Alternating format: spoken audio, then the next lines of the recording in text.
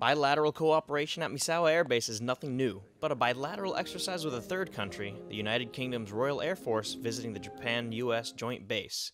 That is something that allowed new partners to learn from each other. Allows us to operate in unfamiliar environments and allows us to come together with like-minded nations so that we can develop our own capabilities and to improve. Even though this exercise did not directly involve the United States, regardless of which countries are exercising, all can learn from each other through exchanges like this. Members of the Royal Air Force's 2 Squadron focused working with the Japan Air Self-Defense Force, and this was recognized at the highest levels of our host country. The techniques practiced by both countries provided a learning experience to be applied to future exercises in the Asia-Pacific region.